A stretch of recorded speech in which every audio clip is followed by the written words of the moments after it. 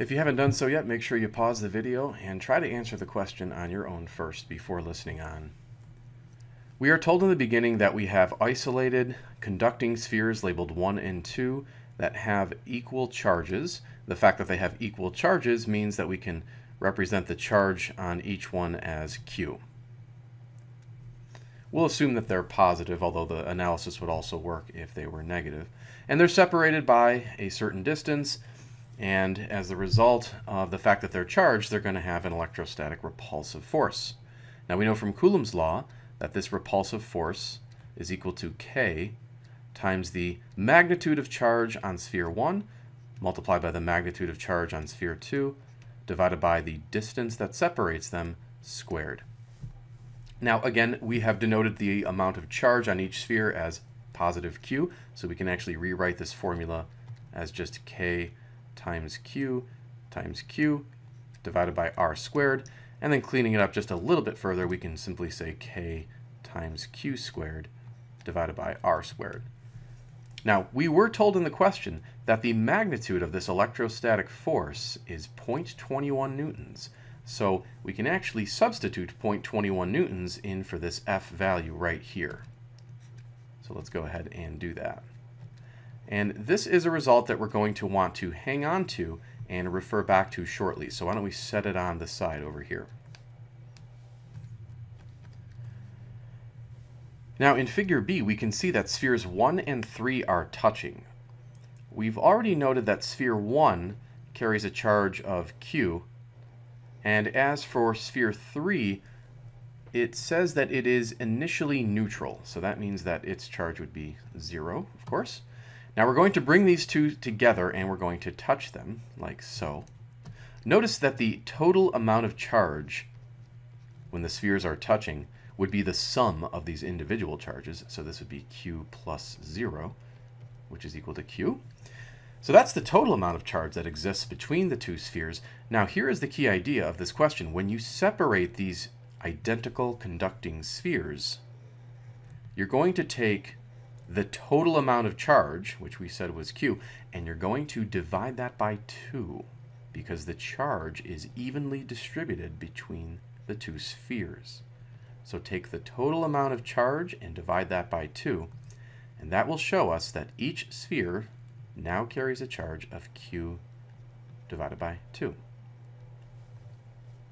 Now this is a result that we're going to use for the next phase of this analysis, because now we're going to bring spheres 3 and 2 together, as indicated in figure C. So let's clean this diagram up just a little bit here. Sphere 2 had a charge initially of Q, and now sphere 3 is no longer neutral. It carries a charge of Q over 2. So we're going to touch those together. Why don't we move sphere 1 out of here? And we want to figure out the total amount of charge, just like we did previously. And to do that, we're going to add these charges together. So we're going to take Q and add that to Q over 2. This Q is really Q over 1, and so we're going to have to find a common denominator. Let's multiply the denominator and the numerator by 2. So this is going to give us 2Q over 2 plus 1Q over 2, which gives us 3Q over 2. So that's the total amount of charge that exists amongst spheres 2 and 3. We will now separate them. So now here is sphere 2 and 3. And remember, the key idea was that each sphere will now have half of this total charge. So we'll take 3Q over 2, and we're going to have to divide this by 2. Now, in this case, it's easier, instead of dividing by 2, is to equivalently multiply by the reciprocal of 2. So you're going to multiply by 1 over 2.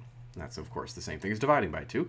And so we'll multiply the numerators to get 3Q, multiply the denominators to get 4. So each of spheres 2 and 3 now carry a charge of 3Q over 4. Now, to part D, or figure D, we can see that we're bringing spheres 1 and 2 back together. So we're going to take these two spheres and analyze the new electrostatic force that exists between them. Now we can still use Coulomb's law to figure out that force, but we will now use the new charges that are present on these spheres. So here comes Coulomb's law. F equals K multiplied by the absolute value of Q over 2. I'm going to write Q over 2 as 1/2 Q. It's the same thing, of course, and you'll see in a moment that that's a little more beneficial. So there's the charge on sphere 1, and then multiplied by the charge on sphere 2, divided by the distance between them. We will assume that the distance between spheres 1 and 2 is the same as it was in figure A. Now, these fractions that are in front of the Q's, we're going to actually factor them out. So this 1/2 and this 3/4, that can factor out as, let's see, we'll put them all the way in the front. So we're going to have 1/2 times 3/4 times K, and then we'll have the absolute value of Q times the absolute value of Q divided by the distance squared. Recall that we assumed that the Q's were positive, so we can just remove the absolute value symbols. And also notice that when we multiply these fractions, we're going to have 3/8. Just multiply the numerators and the denominators. So you end up with 3/8 K Q squared over R squared. Now, this quantity right here, this KQ squared over R squared, that's the result that we obtained earlier. Go back to what we found from figure A, and we have KQ squared over R squared was equal to 0.21 newtons. So we're going to make a little substitution here. We'll just come up, and we're going to have F equals 3/8 times, and then again, the KQ squared over R squared is 0.21 newtons.